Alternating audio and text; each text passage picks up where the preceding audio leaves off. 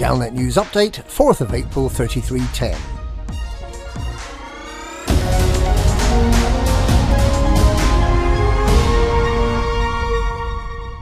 The Defence Council of Humanity has declared that it is essential Titan Oya be destroyed this week, after the Titan staged a last-minute attempt to bolster its defences. Unlike Titans Tyrannus and Ligong, Oya is taking steps to avoid its defeat. It has started probing 23 new alert systems today. The Pilots Federation has issued an alert, noting with surprise that the Titan has sent Orthrus interceptors to probe systems more distant than ever before. It urges pilots to prevent these alert systems from becoming invasions, and that it may take several weeks more to destroy Titan Oya. It is true that if it cannot be destroyed this week, Oya will control more systems and consequently become far harder to defeat next week and in subsequent weeks.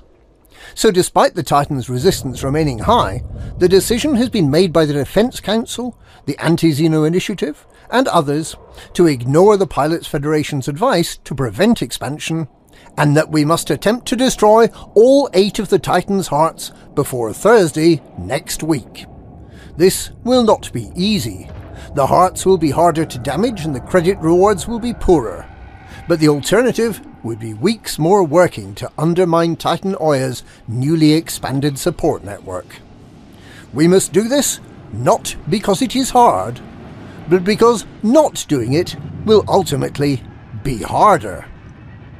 All combat-capable craft with nanite torpedoes and caustic sink launchers are urged to do their bit.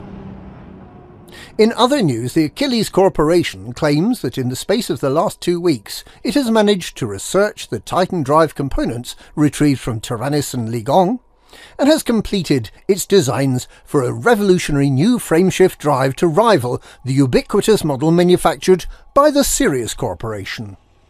A spokesperson for the Sirius Corporation expressed doubt that Achilles will be able to deliver a solution.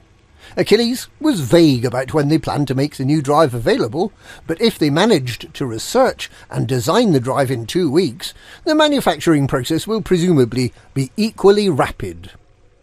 Whether anyone is willing to test the drive out is another matter. Nobody wants to be the one to be spaghettified by a hastily assembled prototype.